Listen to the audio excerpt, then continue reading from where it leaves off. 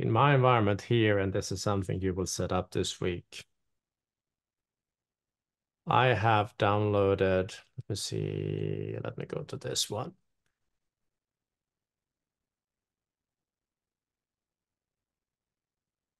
Here I have a few driver packages, some from Windows 10, some from Windows 11. First of all, I did not create these packages. I opened up a PowerShell script on the community. It's been around for 4 or 5 years.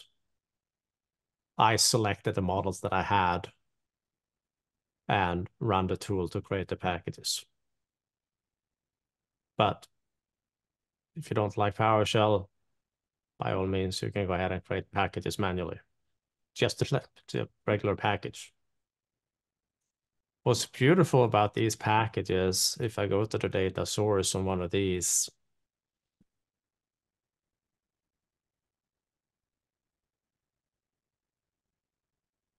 it's actually a Vim file.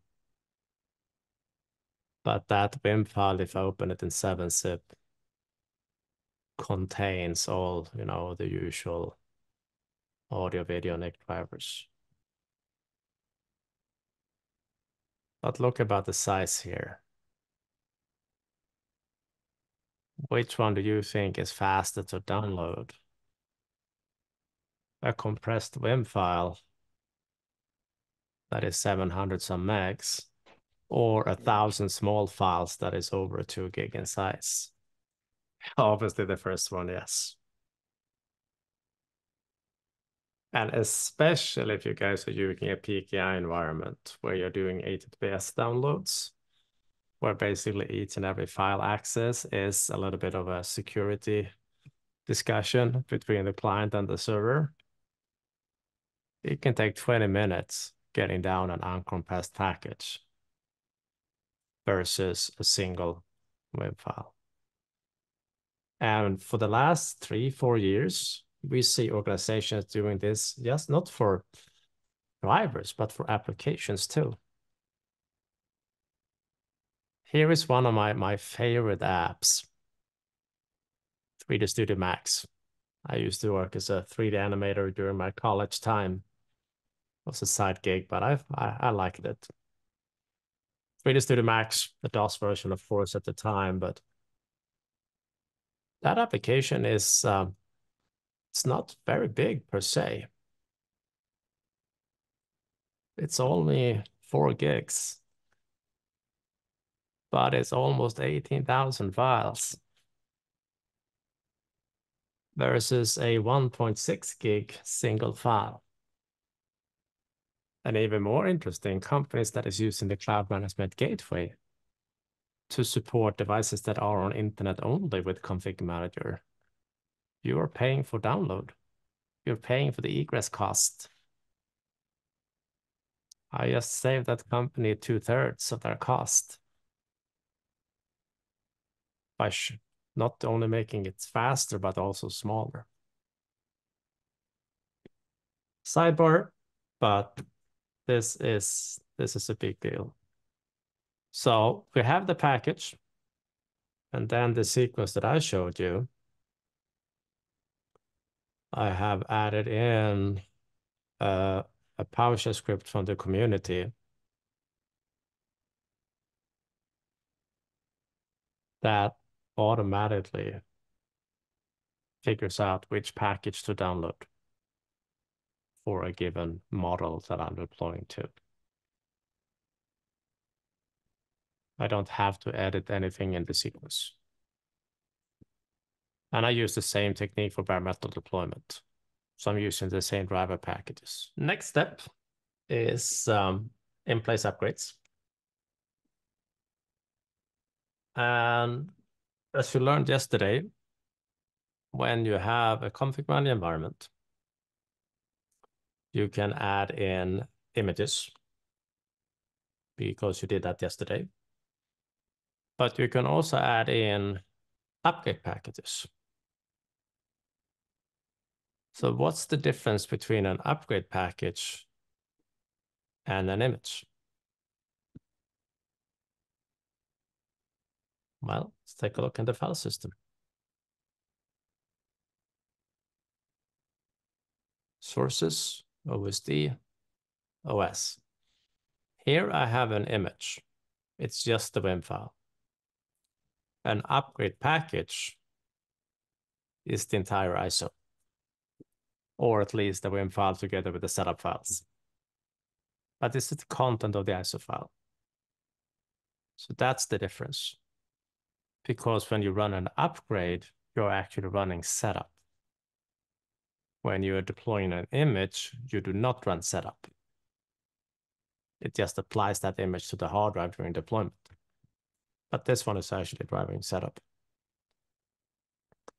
So after adding an image here, you simply add and you point it to the folder where you have it. Then you can go ahead and create upgrade sequences from here.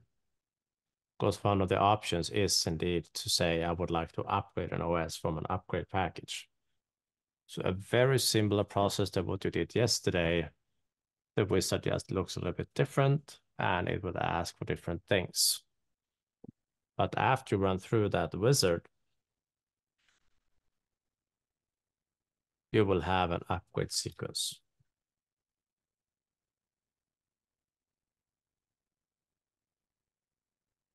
For example, like this.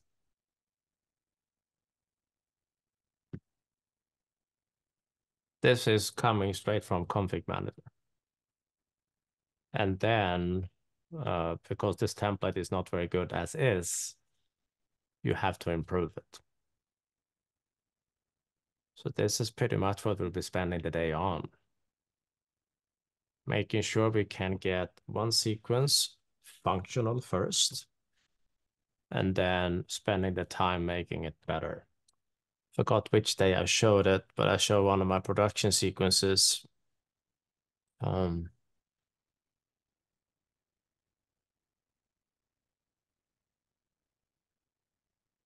believe it was this one here that I showed, where I had a happiness section where the sequence will jump to if everything is good. And I still decided to copy the log files even if it was successful. And I also have a not so happy section where I definitely copy the log files because I want to know what they are. If something goes wrong, I'll be able to troubleshoot them. So in my lab environment, when I have deployments that are either successful or failing, that will be log files uploaded to the server. And of course, I can go ahead and pick one of these and I can review the log file that was in it. It's easy to access them this way compared to trying to find them on a client, especially if that client is not in front of you. Say you're deploying or someone else is deploying a few devices in a different location. You were at the headquarters, they are in the branch office. It makes it so much easier to troubleshoot when they are on the server side. There are other things that you can make or add to your sequence to make them a little more resilient. There are some variables that you can put in. This one will increase the timeout if an error happens. So you can actually see it. The default timeout is only 15 minutes. So if you start the deployment and it fails and you don't happen to be there looking at it, you may miss that it failed, which is a bit annoying. Here I've added in a retry count and a retry delay. Should the sequence have trouble downloading a package, these variables, and I shared a resource with you, I believe it was yesterday, it might have been Tuesday, a link to all the variables that ConfigMgr supports for the sequence. But in my opinion, if a sequence cannot download a package the first time, I kind of wanted to retry. Give it another go because it could be just a temporary network hiccup or something and a hiccup or something. So I like to put them in. On Monday, you learned about having an image strategy and how to create a thin image based on the Microsoft default media. But there are plenty of organizations out there, and yours seem to be one of them, that still uses what's called a reference image, meaning you have something, you make changes to it, you may include an application or two with it. And that is usually for speeding up deployment time and also to support applications that could be very complex to install automatically, but you can do it manually one time. You can capture that installation and then deploy the resulting image.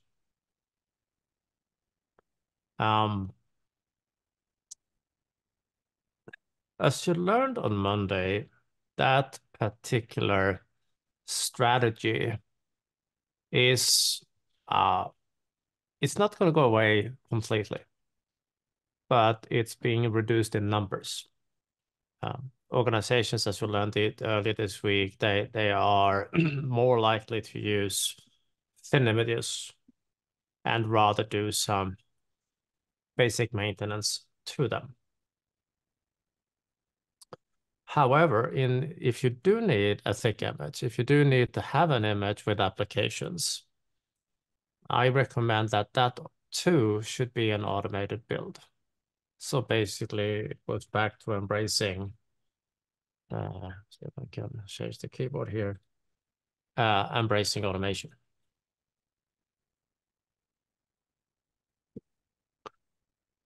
And if you look at your server that we've been using here throughout the week, there is a server that you haven't used yet, but will use.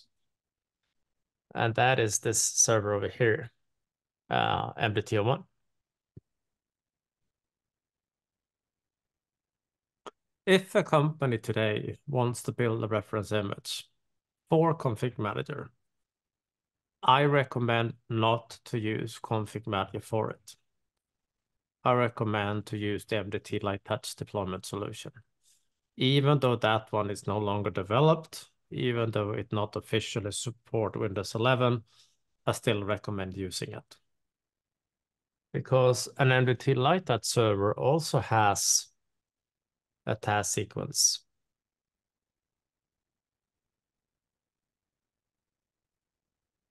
Windows 11, Windows 10, Windows Server. You also add in images. You can add in applications, whatever app you want to have.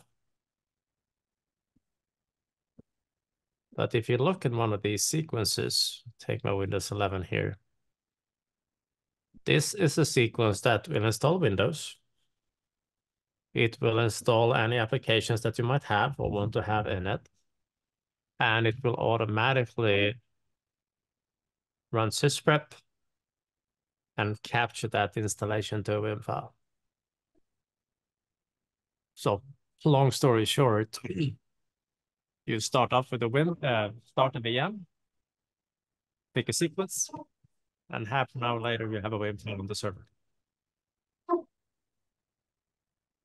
And you already know how to take the WIM file that you have created and deploy it with ConfigMgr, because that's exactly what you did earlier this week. The only difference is that you used an image without any applications earlier this week. Next step is, of course, to add support for an image that does have applications in it. That's the only reason.